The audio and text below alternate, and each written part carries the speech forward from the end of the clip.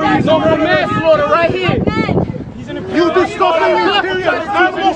You're nothing but a disgusting imperialist animal! You will. Like that, right? You will. Yup, to the media. Piece of shit. We're here. Blood all over you. I can You smell scumbag! You're watching you now, piece of shit. Why are you teaching at CUNY? What do you have to say? Huh? Every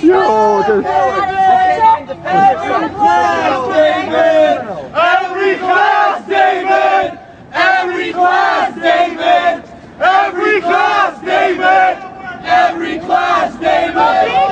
Every class, David! Every Don't worry. war criminal! Petraeus out of CUNY! Petraeus out of CUNY! Petraeus out of CUNY! Petraeus out of CUNY! Petraeus out of CUNY! Petraeus out of CUNY! That's Petraeus. He's a war criminal. He's a war criminal. He's a war criminal right here. He deserves to be tried. What you doing in our school? Trial. You should get out of our school system. You don't belong here. He's just nothing but a war criminal. Disgusting. You should be ashamed of yourself, goddammit.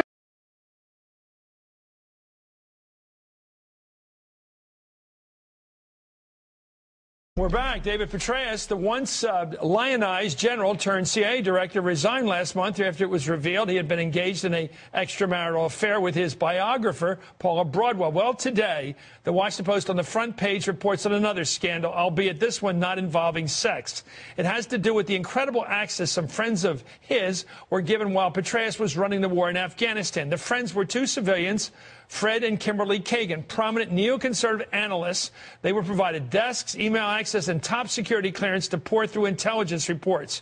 According to the Post, the four-star general made the Kagans de facto senior advisors, a status that afforded them numerous private meetings in his office, priority travel across the war zone, and the ability to read highly secretive transcripts of intercepted Taliban communications.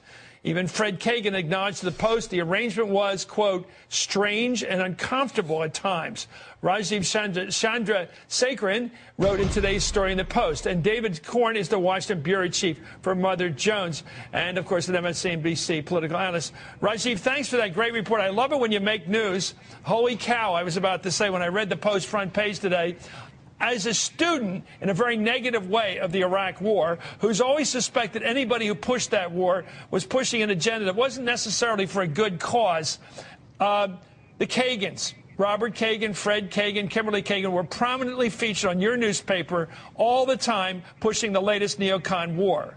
Now we find out they're in bed with General Petraeus, who reports to Commander-in-Chief Barack Obama.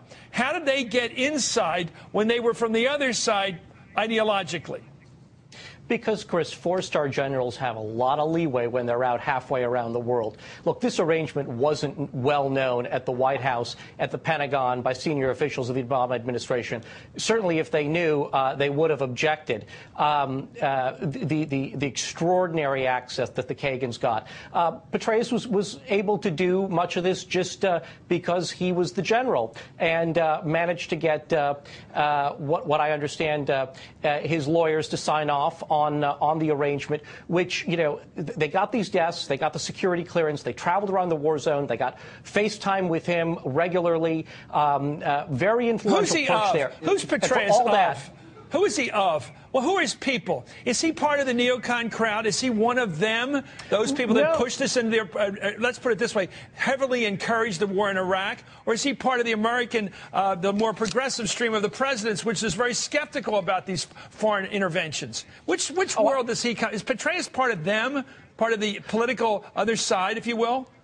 Well, I don't think Petraeus neatly fits in the world of the neocons, but he certainly is an individual who believes in the transformative power of the military. The Kagans were very helpful to him with the intellectual architecture of the surge in Iraq. They supported more forces in Afghanistan, which is where Petraeus was, and they helped him shore up some of his bona fides with Republicans on Capitol Hill, who by this point were starting to get new doubts about the war in Afghanistan. I don't mind him playing a liaison role, but I wonder about this advisory role. Let's go to David Korn, who shares my views about this thing.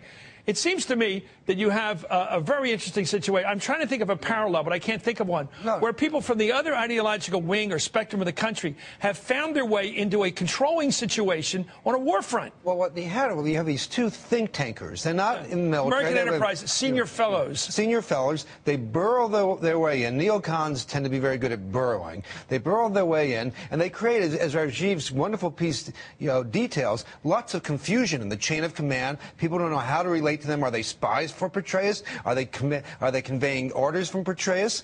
And how did this come to be? It gets to sort of the big issue that we talked about earlier this year, which is David Petraeus' judgment. Because he was so lionized and and almost worshipped as America's greatest general since Washington, he seemed to be able to feel he could get away with things, and he got into that scandal with Paula Bardwell, and then this happens obviously before that, but he feels he has the license to do things that other generals couldn't. Let's get to the heart of it. This surge strategy, which worked in Iraq, I'm told, people say it, that's conventional wisdom, applied then to Afghanistan. How were the Kagans involved with that whole strategy? The Kagans pushed the surge strategy in op-eds in my newspaper and other newspapers. They were vocal proponents for it, and then they were proponents for taking a much tougher line against various Taliban factions. In fact, the irony here is that while David Petraeus was talking up a good game on counterinsurgency, on using troops to protect civilian populations in Afghanistan, what the Kagans were lobbying to do was to use more of those troops to conduct strikes against Taliban infiltration lines from Pakistan. Thank you. By the way, your story met this. We'll do more on this later. We got to go tonight, but I want to salute you, Rajiv, because your story met the test of Ben Bradley's. He said, I want to pick up the newspaper and say, holy, I can't use the word here, holy. And when you say that, you know you got something. This story, I want everybody tonight, go back and look it up on Google or whatever else. Study this story. This is a story of penetration that ought to be understood. Rajiv Chandrasekaran, thank you much for joining us from the Washington Post. And David Corn, as always, we'll be right back.